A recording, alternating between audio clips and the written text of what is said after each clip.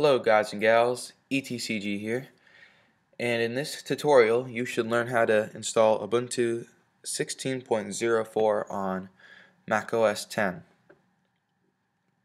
This process is called a dual boot, which means you can choose between Ubuntu and Mac when you start up your computer. So to start, we need a Mac and a 4 GB or more flash drive, and you will also need to erase this flash drive in the process of installing Ubuntu, so please keep that in mind. And also, before you continue, please back up any important information on your computer, because in case something goes wrong, you'll need it to restore it. So to start, go to my website. A link to this will be in the description. Click Downloads in the navigation bar, then click Downloads as mentioned in my videos, and click Bootable Drive Maker for Mac. In the future, this may be further down on the web page, so you just may have to scroll down to find it, but for now it's in the top. And then after that's done downloading, you can close out of your web browser and open up an application called Terminal. You can do this using a Spotlight search. Then you need to type in sudo bash, and then make sure you have a space at the end there, and then drag in that file you just downloaded, and then hit enter. It'll prompt you for your computer's password, so enter this and then hit the enter key. And there are operating system choices here, and we want to install Ubuntu, so just hit A and then enter. And this will take a little while to download, and while it's downloading, we need to open up an application called Disk Utility to do a few things. So the first here is we need to erase our USB flash drive and then get its identifier. So you select your flash drive. Remember, it has to be 4 or more gigabytes. Click erase. Make this MS-DOS FAT, and I'll just name it Linux. And then click erase.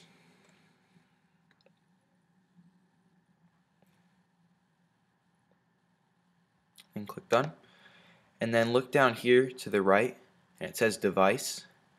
Remember the device's name right here, disk 2. If it has like an S and then another number after it, get rid of the S. You only need the disk and then the first number. If you have an S and any other number, the installation will not work. So just remember that. So disk 2. Maybe for you it's probably going to be like disk 1, but I have 2 drives inside my computer, so it's the next number down. So after you're done with that, you can just close out of Disk Utility. We're going to be opening it back up later when we partition our main hard drive. Now I'll just fast forward this part out.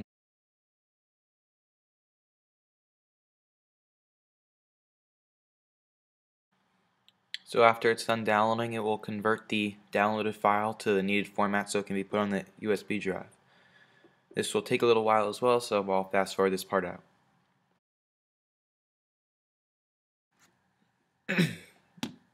Okay, so after that's done, we need to enter in the value we got in Disk Utility, which for me was disk 2. For you it's probably going to be disk 1, but it can change. So and then after that you just hit enter, and that should unmount and disappear off your desktop, and then you'll have 20 seconds to abort, and you can do this by hitting Control-C. And after that it will create the bootable flash drive. Okay, so after the drive is done being created, you should get a message like this. Just click ignore, and it should say drive created. It means it was created correctly and successfully. So after that's done, you can just close out of terminal, and now we're ready to move on to the next section of the tutorial. Okay, so now I need to add a new partition so Ubuntu can be installed on our computers. So to do this, open Disk Utility up, and then we have to select our main hard drive. For you, it should be the top one, and the drive label, like the volume name, should be Macintosh HD. I just changed mine to ETCG since I wiped my computer before and I had the option to change it. So it's ETCG for me, but it should be Macintosh HD for you. So then click the actual like drive up here instead of the volume. Click partition, then click plus. Make this whatever size you want. For me, I don't need a lot of space, so it's going to be small. So 15 gigabytes is fine. Select MS-DOS, and then just name it Linux, which is fine. So you have to remember the size and then the type. So that's MS-DOS, and then the size is 15 gigabytes roughly. It's because when you go into the actual Ubuntu installer, you'll need this information in order to deduce the correct drive to install Ubuntu on. So, and then when that's done, just click apply. Okay, so here we can see that the operation was successful. So then we can click done. And now see right here we have a partition named Linux. So then after you see that, we're ready to move on to the next part of the tutorial. Okay, so now we're actually going to be installing Ubuntu. So what you need to do is restart the computer so we can load up our Ubuntu installer. So click the apple and then restart, and then restart your computer. After the computer turns off, hold down the option key before it turns back on, and then keep on holding it down until you see the Apple's boot manager. If you have a firmware password set, then you'll need to enter that in. After you're in Apple's boot manager, you can use the arrow keys to move around, and then you can hit enter when you're on the option you want. We can just use the first one here and then hit enter. Now we were given this screen, and the options here are try Ubuntu without installing, install Ubuntu, OEM install for manufacturers, and then check disk for defects. Well, we want to install Ubuntu, so then just hit the down arrow key and then hit enter. And then this will load Ubuntu's installer. And this shouldn't take too long, but the time may vary depending on your system. Okay, so now that Ubuntu's installer is loaded, select your language and then click continue. And click install this third-party software. This will just give you access to things you might need. And then click continue. Okay, so then we already created another partition for Ubuntu to be installed on, so just click something else where we'll manually install it, like without any guiding. Oh, well, I'll guide you, and then click continue. So now after all the partitions and the information like that loads, here we go. So we need to find the partition we made that looks somewhat similar to the one that we made in Mac. So I have another drive here, so it has more partitions, so you'll actually have less options here than I do. But we have to find the one that has the amount, roughly the same amount. Let's see here. So we're looking for the amount that we chose in megabytes. So for me, I chose 15 gigabytes, so that's roughly 15,000 megabytes. So, and also on the left here, you can look for FAT32. That's MS-DOS. And there's only two options here. This is not it, because that's my other drive in my computer. So it must be this one, because this is the only other option. And this is roughly 15 gigabytes. So after you find your specific drive, double click it. Keep the size the same, and change it to extension 4, which is the top option. Click format the partition, and then type in / for the mount point. And then click OK. Click continue.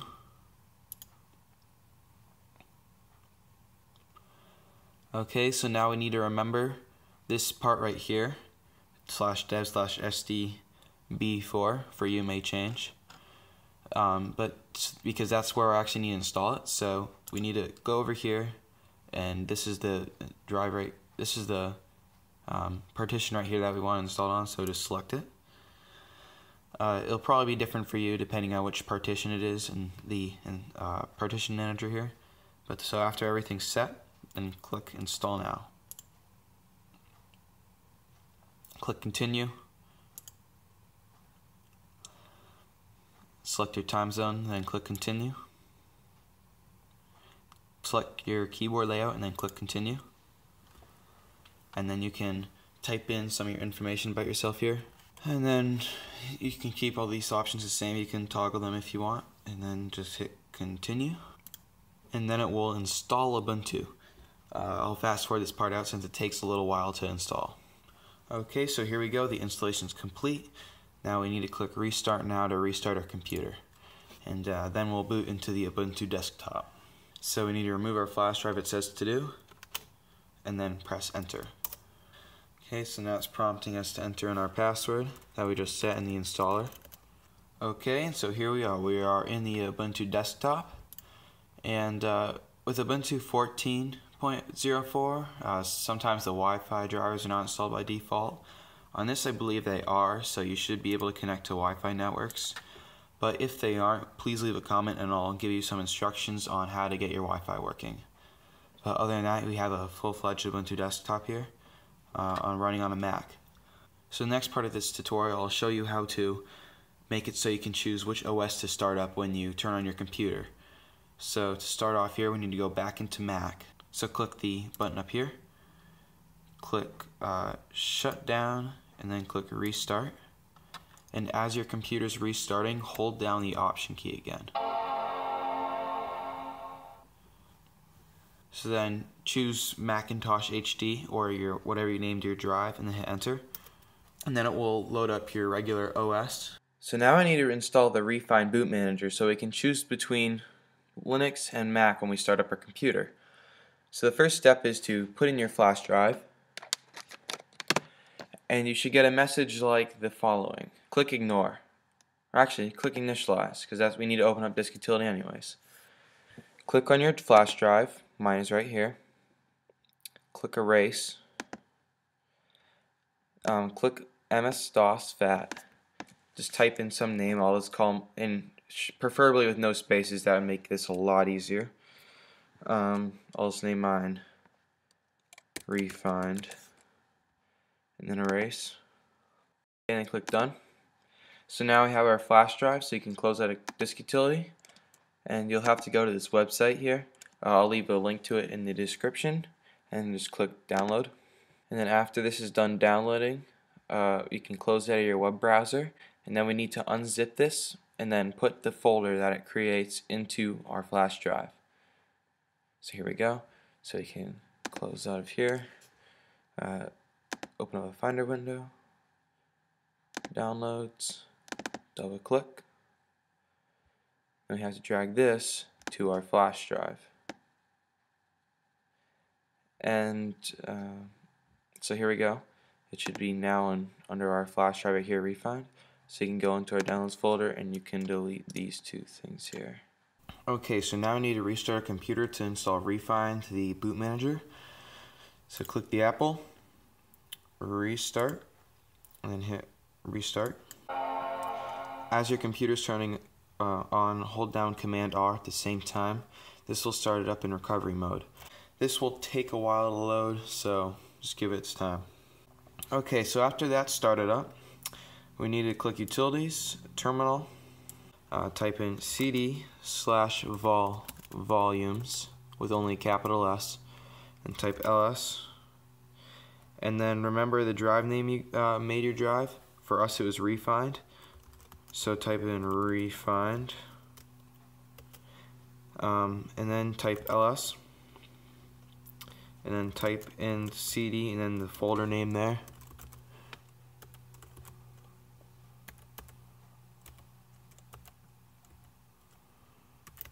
Okay, and ls, and then look for Refine Install. For me, that's right over here on the right, this side right there. Now we need to run that. So refine. So we write a period, a slash, and then Refine dash install.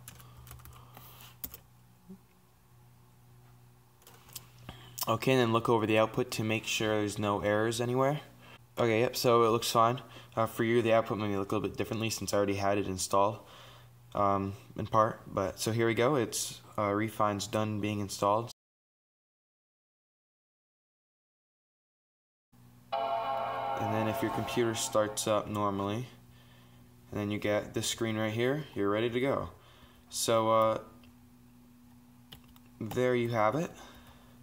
You can choose between Ubuntu and Mac when you start up your computer. So there you have it, guys. That's how you install Ubuntu 16.04 on Mac OS X. Thanks for watching, and please like and subscribe.